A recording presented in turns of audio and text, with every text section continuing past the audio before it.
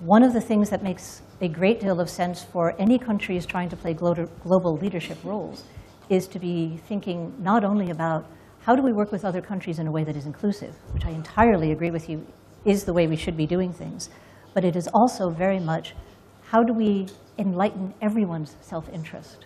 And what is it out of our own experiences? What China has accomplished in going green in the last few years is extraordinary. Make that available to the world.